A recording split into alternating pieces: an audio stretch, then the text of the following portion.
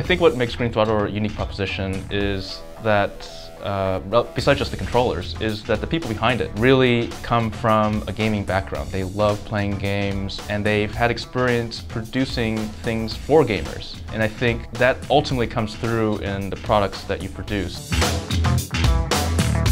The exciting part is thinking about this new genre of games that can be made, that you have a different experience while playing on your phone, and then you can come home and plug it into your TV and have a big screen experience. During the day, on your phone, you're doing little things that don't require the attention or the time commitment, so that when you get home and you can plug your phone into the TV, now you got the big screen experience, and your character is, been leveled up, and it's just something that hasn't been possible before. So the barrier to entry on actually making a Green Throttle game is very, very small, because you can pick up one of our controllers. The SDK is very tiny to integrate into what you already have. You plug your device into a TV that you already own, and guess what? You're making console games just like that.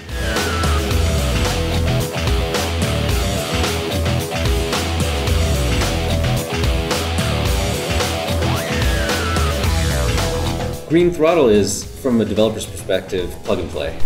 We take the software, we hook it up, all the buttons are pre-programmed for us. We can pipe that information into whichever editor we're using really easily and smoothly. It's not difficult, and it doesn't require even really a lot of engineering time.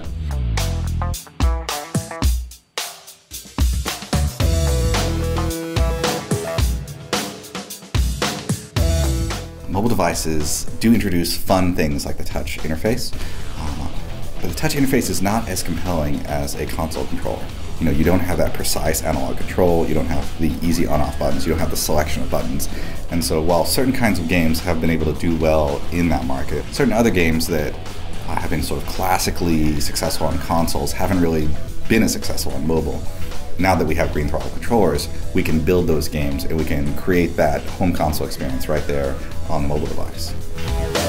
At Green Throttle, the reason why we have first-party games is to be the premier developer on our own platform. It's to be ahead of the curve and show the best ideas and really kind of see those ideas with developers. So a game like Crystal Swarm will show the two controllers, it shows multiplayer, it shows the controllers and the two analog sticks, and it shows us off really well in a not terribly complicated way.